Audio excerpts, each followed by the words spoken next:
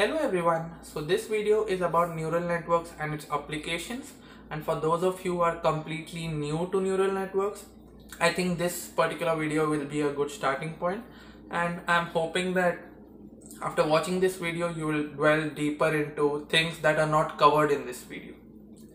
So this is a three-part video. So the first part we'll take a look at the motivation and why we are trying to use neural networks. The second part will uh, a bit into the theory, not too deeply into the theory of neural networks, and finally in part 3 we will apply this on MATLAB. Imaginary story time.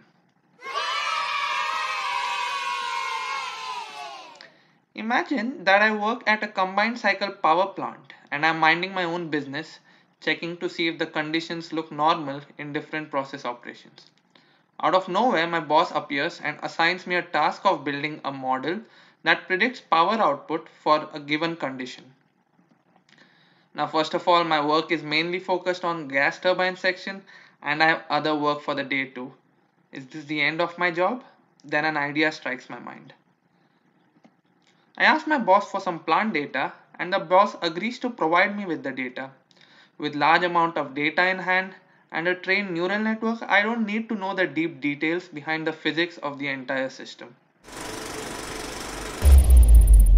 So evidently, my boss wants me to make a mathematical model, and I have to build one, right? But it doesn't make sense to build a mathematical model without understanding a bit about the system. For example, most of you might not know what a combined cycle power plant is. I didn't know what it was. So let's take a look at the system. So let's understand a bit about the system that we're talking about. So this is a combined cycle power plant and it is comprised of gas turbines, steam turbine and heat recovery steam generators. So we supply gas or fuel oil to the gas turbine, and the flue gas, which consists of really high temperature, is then subjected to some amount of water, right? And it produces high pressure and low pressure steam respectively, depending on where the heat recovery takes place. And then we supply the steam to high pressure and low pressure steam turbines, and we are able to generate electricity here as well. All right. So before we generate a neural network, we need to know a slight bit about the system, and by the virtue of previous knowledge, it is known that the gas turbine load is sensitive to ambient temperature, atmospheric pressure, and relative humidity. And it has also been seen that the steam turbine load is sensitive to exhaust steam pressure or the vacuum over here. All right, so if you want to know more about this system and where I got all these things, I have put the link in the description box. It's a really nice paper, highly cited. You can take a look at it. Okay, so basically what will I do with this data? What can I do with this data? So basically we have ambient temperature, which I mentioned, vacuum, ambient pressure, relative humidity, and the output data, which is the power generated, right? So I want to create a model such that if I give it these four data, input data, I should be somehow able to predict what the power output would be. So for this, we will be using something known as the feed forward network, and it is one of the most basic neural networks available. So this particular model is called as feed forward because information flows in forward direction, and we are not sending any information back from, say, this part of the model back to this part. So okay, let's look at the structure once. So these are called as neurons, right? These individual circles that you see, and these are the building blocks of a neural network, and this is called as the input layer. These are called as hidden layers. Anything in between the input layer and output layer is called as hidden layer. And finally, whatever layer gives us the output is called as the output layer. All right. So let's talk a bit about neurons itself, right? So let's see what happens in a neuron. So step one, say x1 and x2 are inputs, right? It's multiplied by a weight. All right. What is a weight? I will explain soon. Okay. So each of this x1 is multiplied with a weight w1 plus x2 is multiplied with a weight w2. All right. And these weighted inputs are added to a bias b. Okay. So w1, w2 and b are obtained by training the neural network. So right now these are variables. All right. Once we train a neural network, we are able to obtain what w1, w2 and b is. And finally, the sum is passed through an activation function. Now, activation function is some function f which takes in this, okay, and gives us an output. Now there are several activation functions available. So here we can see sigmoid function, tan hyperbolic function, ReLU function. So all these are commonly used activation functions. How do we select activation function? That's whole another area of research. So finding activation functions, number of layers in a neural network, how many neurons are present in each layer are called as hyperparameters, and we can optimize hyperparameters as well, but maybe that's for a later video and it's beyond the scope of this video. So okay, so let's look at an example problem just so that we understand what's going on in a neural network.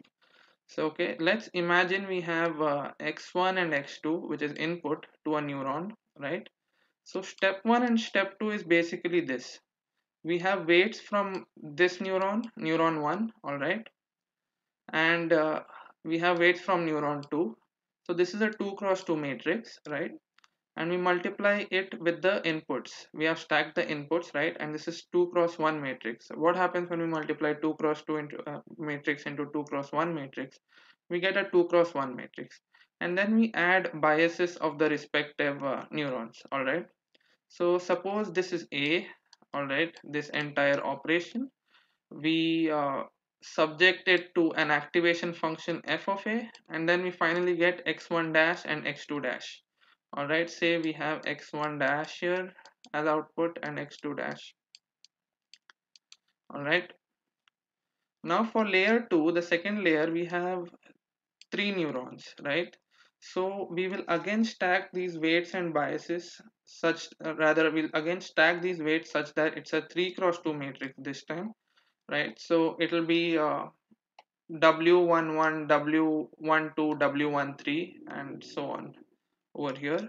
And when we multiply a 3 cross 2 matrix into 2 cross 1 matrix, we get a 3 cross 1 matrix, and we subject it to we add a bias to it, right, which will be a 3 cross 1 matrix, and finally we subject it to an activation function. So how do we train a neural network, right? The question comes in. So how do we get the values of weights and biases? Well, this topic I won't be covering in really deep detail, and I'm hoping that the ones who are really getting interested into this topic can look into how we try optimizing this entire thing. So basically this whole training is an optimization problem, right? We have to minimize the mean square error. So basically we have in our problem 4 inputs, right? So we'll give our neural network 4 inputs, all right, and we are going to get one output, which is the power generated. So this output will be our predicted power generated, right? Will not be our true power generated. So we feed whatever prediction we have got through these. We initialize with some random weights and biases, and we use techniques like stochastic gradient descent and other techniques to try minimizing this objective function, And for those who are new to optimization, I would also suggest you to watch our optimization for beginners. I will put the link in the description box as well. So basically, this is our objective function with our decision variables being the weights and the biases of the neural network. And obviously, the number of neurons and number of layers will be selected by us.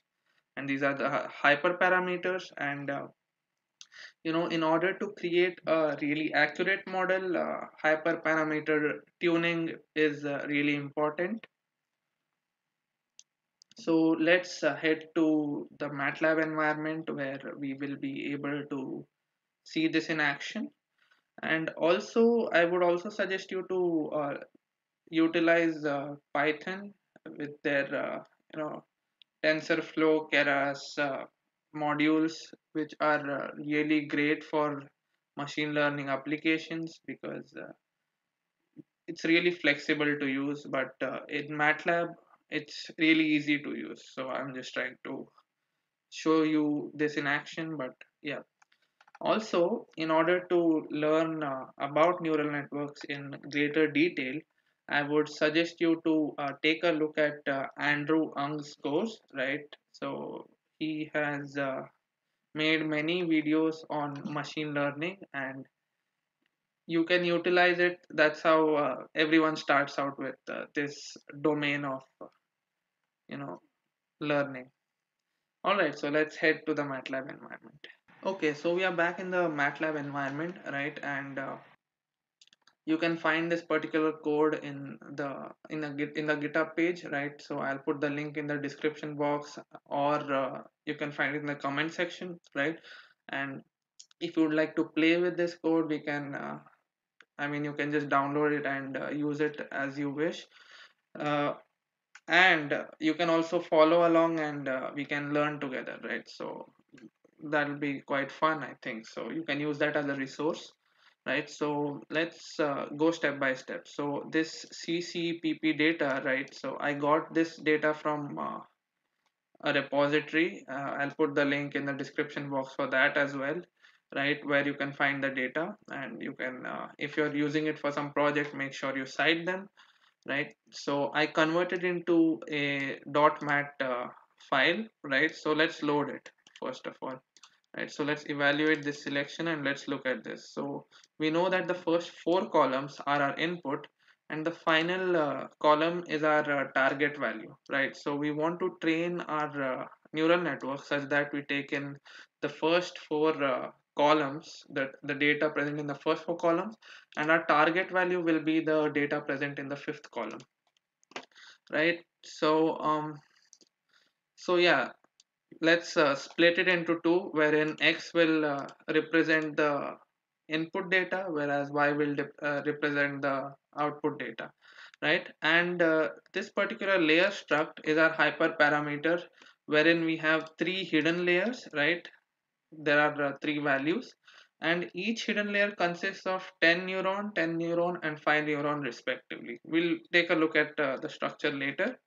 And we are using relu function as our activation function because since it's a linear function, it's easier to optimize. There are other reasons for using other activation functions. For example, sigmoid is better for classification problems, but here we are just using a normal feed forward network. So we'll be using Poslin, uh, aka relu function, right? So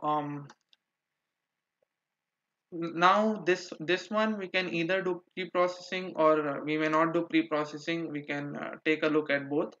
uh, Pre-processing is basically normalizing your input data and output data in order to avoid any biases present in the entire system. I won't be doing pre-processing here, but you can just change it to one, right? And you can play along with it, play with the code.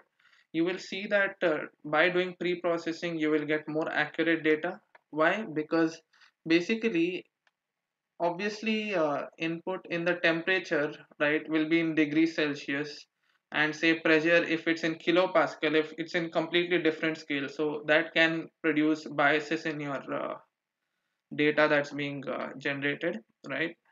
And have created this function called train neural net, wherein we take in the inputs, outputs, the layer structure, and whether or not we want to pre-process, as well as which activation function we are going to use. So this is the function train neural net. All right. And basically you see here, right, this is basically used rather from line number 17 to line number 23 is the MATLAB code for rather MATLAB syntax for feed forward net. So I'll just write feed forward net starts here. All right. uh, yeah, so finally we will produce our y prediction using are already available input values, and we'll compare to see how our neural network does with the actual data. All right, so we will run, and we can see something called as net1 has been produced. So that's our neural network. So let's do view net1. All right, let's see the structure. So here we can see that our input is 4 in number. We have 10, 10, and 5 neurons in our hidden layer, and our output consists of just one output. So that's what we got. Okay, so let's look at the comparison between our actual y and the predicted y, right? So we can just do, so we can see here that this is our actual y, the first column, and the second column has our predicted y. We can see that it's pretty close, right, to our actual value. Obviously there'll be some plant model mismatches, but I think we can work with this particular data, considering that we only have ambient temperature, ambient pressure, and relative humidity values in order to understand what kind of energy output our entire plant will give. So I think that's a pretty good output, right? And finally you can also save your neural network, right? So you can just do, I have called my neural network net1, as you can see from line number 17. So we can just do save net1, right? So you can see that a new file has been saved. So I'll just clear everything, right? So I have cleared my workspace, so I can just load my net1, right? So I can just load this, and I can just pass on some input values. So I can just pass on this input values. So I can just put net1 control V, and see, we can get the output. So this particular thing was the input value of the first column, so I basically put that. So I hope uh, you found this pretty cool, and you will look at it in greater detail, right? So from this video you can see that we need not know everything about the system. For example, we need not know the underlying physics of the system, given that we have enough data to build a reasonably accurate model, right? And this has several applications.